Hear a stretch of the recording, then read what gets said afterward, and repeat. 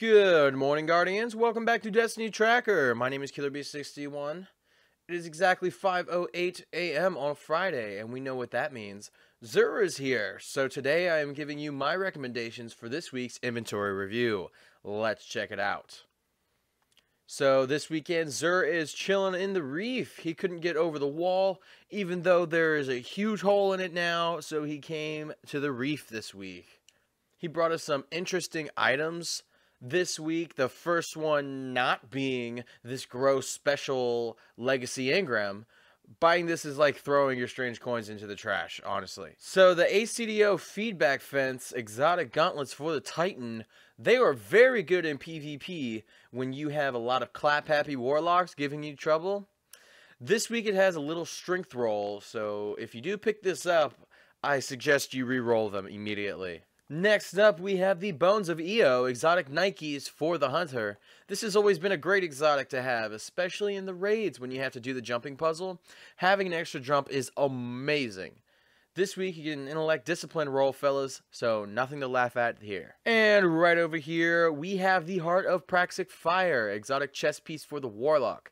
This chest piece significantly decreases your ability cooldowns when Radiance is active, making this a fun exotic piece to run in PvE, especially since every Warlock turns into Oprah when they self-res and they're giving away grenades to everyone with a pulse.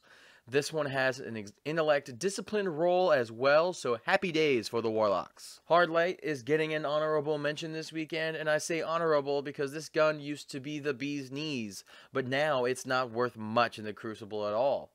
However, it will look super cool when firing down a tight hallway, so that's a perk at least. Xur's weapon bundles for today are really good, offering the Last Word with the Addendum ornament, and the Red Death with the White Witch ornament. The Last Word is a great exotic, one of the better ones in the game.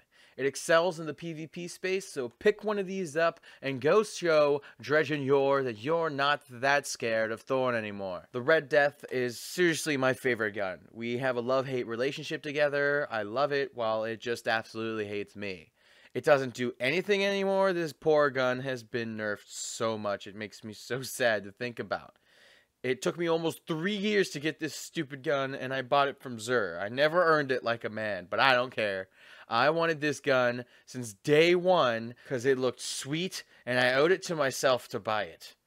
Each of these can be purchased using 30 strange coins and 25 silver dust, so definitely give each of these guns a look-see. But that being said, I am all done here. My name is KillerB61. You can find me on Twitter at Amin_Lamkita and K&K Media here on YouTube, playing my favorite games with no semblance of professionalism at all.